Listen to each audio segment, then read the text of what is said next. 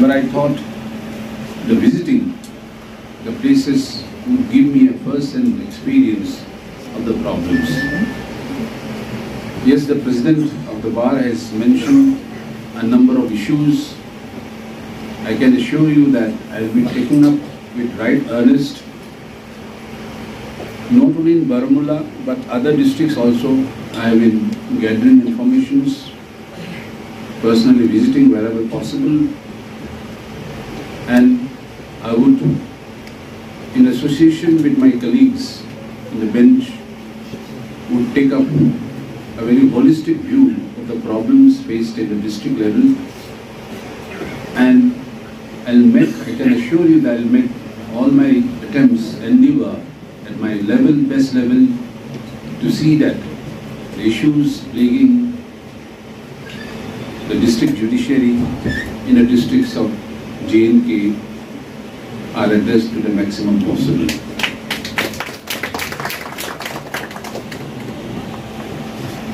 As I address this gathering, primarily consisting of the members of the bar,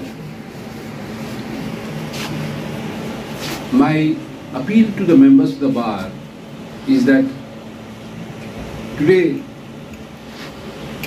in the entire country and also in J&K, perhaps judiciary institution which has been able to retain the confidence of the people.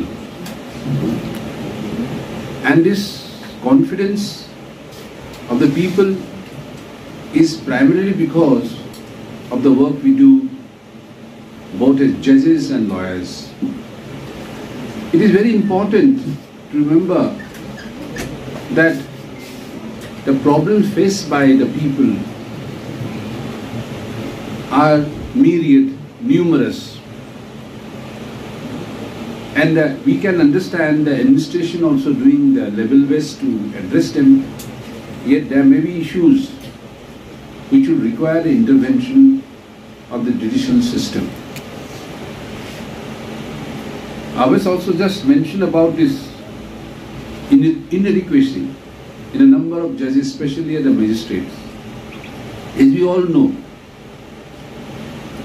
it is the magistrates who play a very important role in our democratic system and upholding rule of law. Any person who gets arrested has to be produced within 24 hours. It's not merely a provision of CRPC. It is a constitutional mandate. And he or she takes an immediate decision whether to remand him to police custody, or to remand him to judicial custody, or to release him on bail. He or she has to take a very important role immediately. And sometimes I feel as a judge of the High Court that in fact the magistrates play a much bigger role than the High Courts and the Supreme Court judges, because you are directly dealing with the lives, the liberties of the citizens at the first instance. So much is the importance of the judiciary, especially at the grassroots level. And I am very happy to note that Jammu Kashmir judiciary has done commendably well in discharging this constitutional role. Yes, I have seen also acute dearth in a number of judicial officers. I can assure you that we are taking at our best level to ensure that these posts are filled up at the earliest possible. But these posts, judicial officers' posts, are not like any other post in the service. A doctor, whenever he is appointed, he can straight away go and treat the patients. But a judicial officer, he needs to be trained.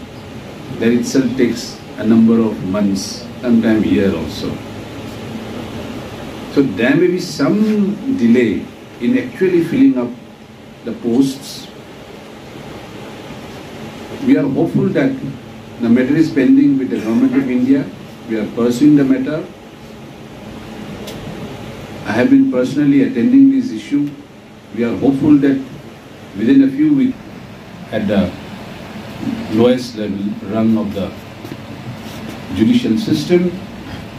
Unless we make these appointments, there will be some difficulties.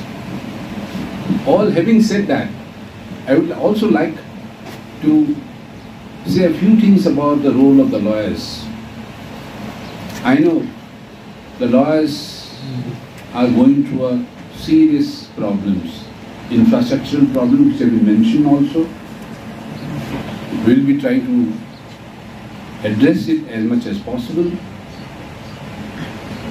But what is important is the attitude of the lawyers. Lawyers, we are trained in our education, in our practice, in the process. We continue the process of litigation, of win or lose. Nobody would like to lose. Every lawyer would like to win. This adversarial system has its own toll in the judicial system vis-a-vis the common man. A common man comes, seeks help of the judicial system to see that he gets certain relief, that the problem he faces is resolved. Yes, adversarial system which we have been continuing, which is part of the Indian legal system, I do not know whether we have been able to get justice through this system.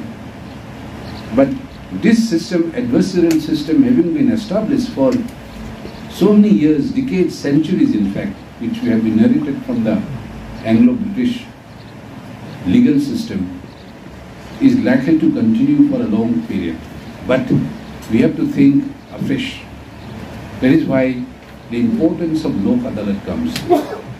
Lok Adalat, as you know, is a legal process where we decide cases on the basis of understanding and agreement amongst the parties, which does not necessarily have to be in conformity with the rules and practices and procedures. Of course, any decision arrived at should not be illegal, contrary to law.